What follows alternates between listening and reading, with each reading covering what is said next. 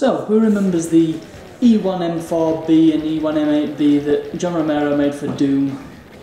How long ago was it now? It wasn't that long ago, was it? 17, 16? At some point in the not so distant past, John Romero made some new levels for Doom, and the implication was that he was making a new game, which went to Kickstarter and then went off Kickstarter very quickly because they weren't happy with it at that moment in time. I don't know how far that's got, but in the meantime John has made some more levels for Doom, and he's released them under the Megawad. I think it's referred to as a Megawad, isn't it? If it's or just whatever, full episode. He's released a full episode's worth of levels for Doom as a sort of unofficial expansion, but also official because it's John Romero. Anyway, enough waffle. It's been released now, so here is a box. And you probably already know what's in this box. This is from Limited Run, who we've seen before. I think they're the ones who did Hotline Miami, but I could be wrong about that. They did something anyway that I have. Was it Hotline Miami or was it Shadow Warrior 2? One of the two they did. Maybe it was both. Who can say? And there's not really much to see on this box, so let's just tear it asunder and see what is inside. Lots of bubble wrap. There we go.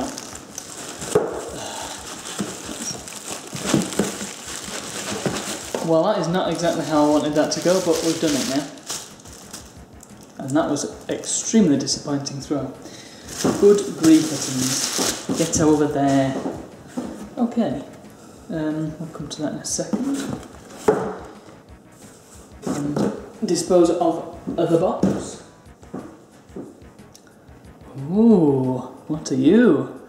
Well, this is actually a very good piece of design because it has no words on it. Well, it does. It has a couple of words up here, but it's got no title on it. Yes, that's what I like.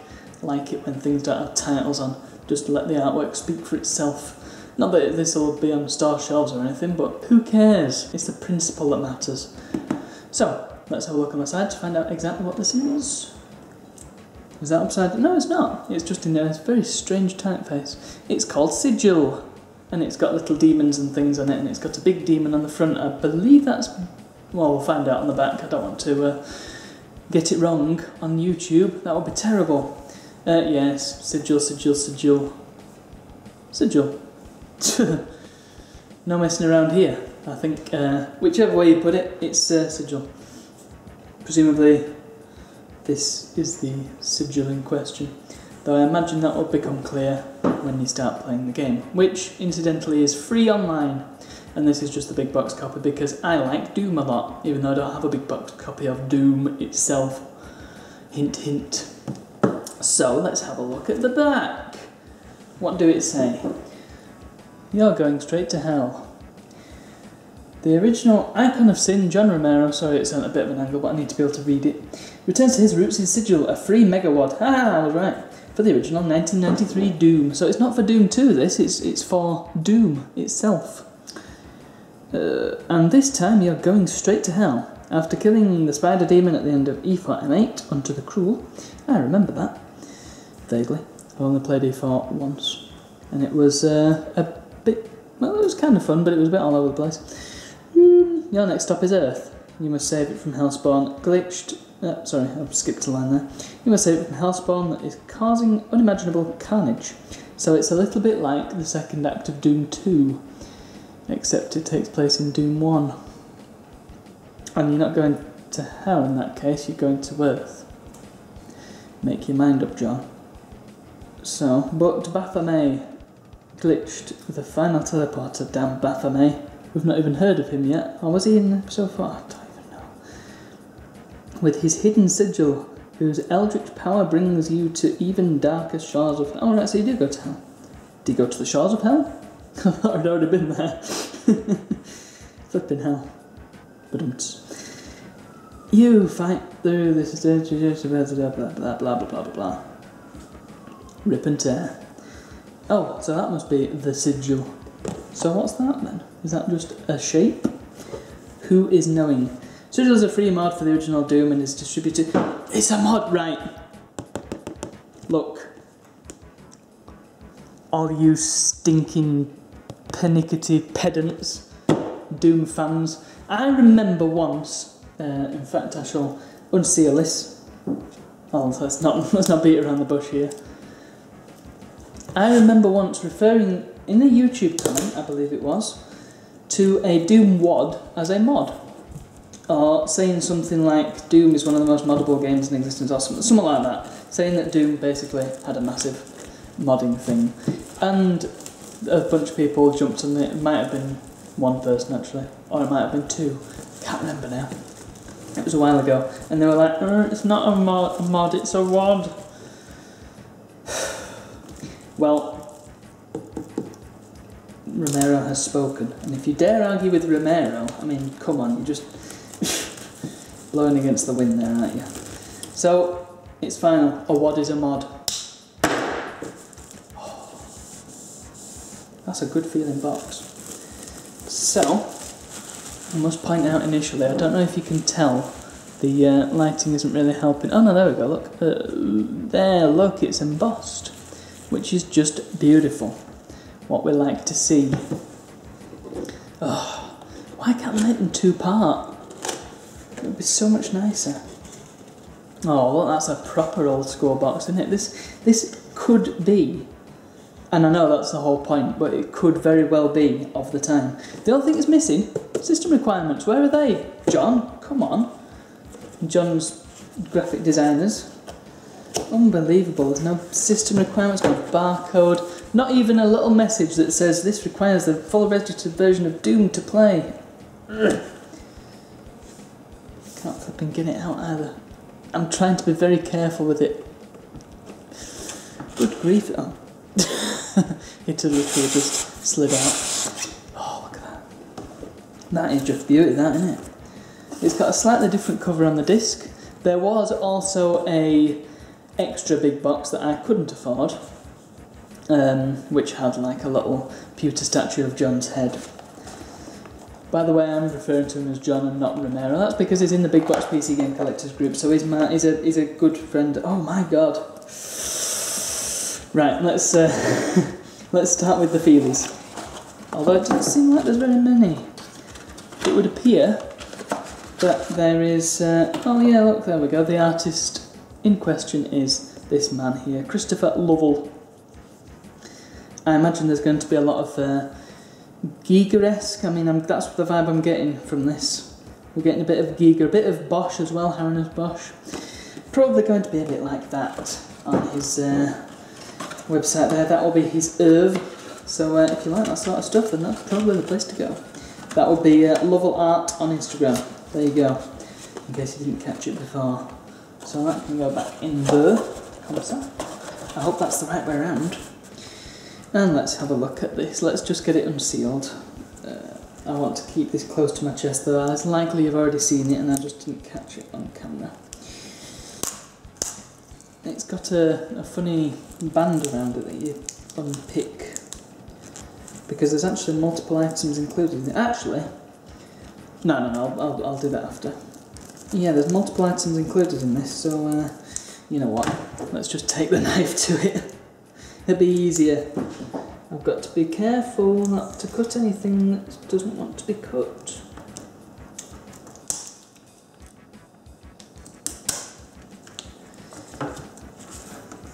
Pure magic. Right, let's move that out of the way. Look. Oh, and this has got its own stinking seal on it. CD-ROM seals, classically being incredibly difficult to remove. You've got to like pick it at the side because there's no way really to make an incision with your knife.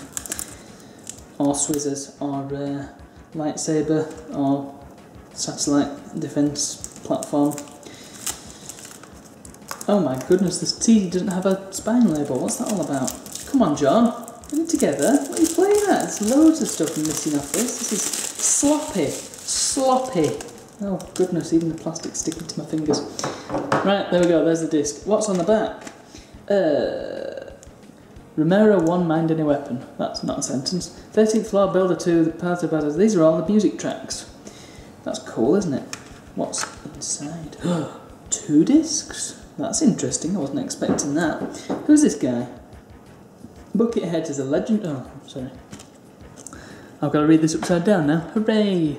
Buckethead is a legendary guitar virtuoso who played. Sorry, I'm going to have to move it around because I can't read it. Played professionally for decades, beginning with. Ooh, voted one of the top 10 fastest guitar shredders of all time. 50 fastest guitarists of all time. Is that just because he runs fast? It doesn't necessarily mean he plays guitar fast. Oh my goodness, 300 studio albums! Yikes! This guy is on fire. No, you'd have to be the fastest guitarist in the world, wouldn't you, if you could release that much stuff? That is nutso. So there's your disc. One would assume that is the game disc, which means the other disc, one would assume, well, it's not really clear because the discs are not labelled in any way, shape or form, which, while I do appreciate titleless design on the outer packaging, when it comes to the discs that becomes a usability issue, unfortunately. But I don't have a disk drive to hand, so I can't really tell you. I will have to update you later. So that can go back in now, because why not?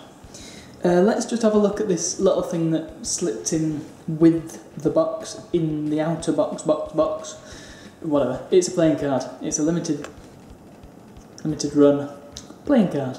I probably have another one of these somewhere if I've got another limited run release, so that's cool. I like it. It's a nice little extra going in the box. What else we got? I'm saving the best for last here. We got a sticker. We like stickers. They always seem to include stickers in big box releases of the genre. And that can go in the box. And we've got a Romero Games sticker. That could potentially go on something. I'm sure I can find a home for that. And now for the pièce de résistance. Oh. Now, is the whole... I'm so curious, and again I'm going to have to update you with this afterwards because I don't have a floppy disk drive to hand either. But is it likely? Oh, you know what? I'm a flipping dum-dum. It's not a floppy disk. I don't know what it is, but it's not a floppy disk. Look, it's smooth, and that is...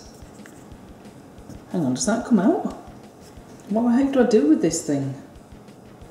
It looks like this bit comes out, but... Oh, hang on, does it... Ah! There we are, look. I cannot believe it. And I was just about to say, can the whole WAD be on this one disc? Because discs aren't very big. But they fit the whole shareware episode of Doom onto one disc, so it could be done. That's assuming they've used the original music format, but it's entirely possible that the music's all like MP3s or something. It depends. It doesn't say anywhere on the box, and indeed there's no instruction manual, what you're supposed to run this in. It doesn't say if it just runs with the original DOS Doom, or whether it needs Boom, or maybe it even needs Z Doom, who knows. But I'm going to put this disc in my computer and see what we can see. So I've just had a look at this disc, which is still kind of a disc, but not really technically a disc. And it includes a few different little items. It's got the WAD, of course. It's got 4 different versions of the WAD. It's got, well, I wasn't sure it had... What am I doing? It's going to just fall through, isn't it? Yeah. So it had a normal version of the WAD, which I assume is just going to be normal Doom Muzz music format, and that was 4 megabytes. There was a compatible version, presumably that one's the one that works with DOS Doom. Again, same sort of size. And then there were the same again, but with, I'm guessing, MP3 versions of the soundtrack, which were both like 160 megabytes each. So that's all well and good. It seems like it gives you options for playing this game, which is great. Very, very, very good on you, John. What else was there? There was the soundtrack, which makes sense, I suppose, if you don't have a CD drive. And what sort of savage wouldn't have a CD drive? And there was also a little video that was behind the scenes. I haven't watched it yet because I'm still recording. But I'll check that out and I'll give you the update on that. Happy days, gents. And as an added little bonus, the disc was 16 gigabytes in size, which is very generous. So, all in all, that is Sigil by our old friend John Romero. A new WOD for Doom, a new unofficial official expansion, and that just about covers that. It's a very nice piece to have, and I would say it's a good. I think it's a good addition to a Doom collection. A very small, very slight Doom collection that currently only consists of, yeah, 2 pieces. This and this ridiculous Depths of Doom, if you remember that. Yeah, that was not fun. But it's a piece that not very many people end up having, so I'm happy to have it. It's quite nice, and hopefully the level is just as good as the box, because that'll be good. Level, by which I mean levels. So that just about covers that, and I'll see you all for the next one. Cheerio.